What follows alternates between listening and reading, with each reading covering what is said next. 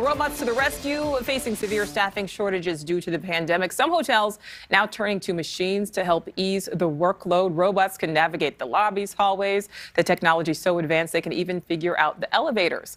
Correspondent Nancy Liu live for us in Hollywood. Nancy, how do the guests feel about the robots? They love them, and this is a trend that's set to grow in a big way due to the same labor shortage that's plaguing all sorts of industries. We are at the Dream Hollywood Hotel. This is Alfred the robot, and he is quite an attraction. This is room service by robot. Actually, this is Alfred delivering some toiletries, and he doesn't accept tips. He's a Dream employee at the Dream Hollywood Hotel. Never calls in sick, never complains. Hotel GM Vaughn Davis says Alfred is a key staff member since guests prefer less contact. So you have the contactless safety portion of the guest journey and then the experience of it. So for us, it's a no-brainer, and that's why we added another robot. Alfred will be joined by a bigger bot friend later this month. Guests are impressed. So we called the front desk like, hey, we'll send Alfred. And me and my fiance looked at each other, Alfred.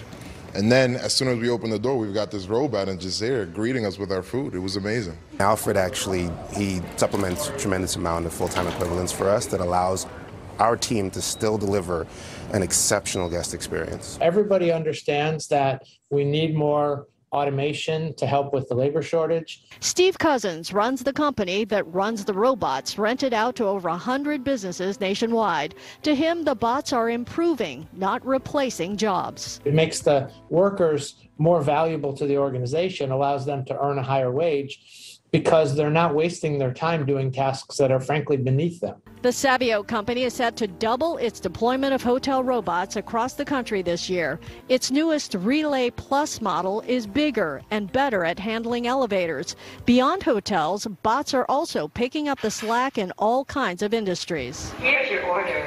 Please pick it up. A bunch of bots are in action in short-staffed restaurants. The U.S. Postal Service just added bots for sorting. Companies like Kroger and Amazon rely on bots at fulfillment centers. More bots are being developed and used for food service, and camera bots have been rolling around TV studios for years. But at hotels, many jobs remain protected. And there's no robots, we're not even close to robots that could change the linens, right? So housekeeping is still going to be, there's still going to be a lot of people involved. Now, with service robots more able to handle elevators and multiple floors, expect more machines to join the workforce soon in hospitals, in schools, construction sites, and beyond. Nichole, I have to send Alfred back to his regular duty because I have him working as my desk right now, but he does need to get back to work. Well, Nancy, it's all fun and games, so the evil bots take over the world. But Alfred is very cute. Nancy, thank you. Thank you so much for watching. Make sure to click on the red subscribe button below so you can get more of NewsNation's fact-driven, unbiased coverage.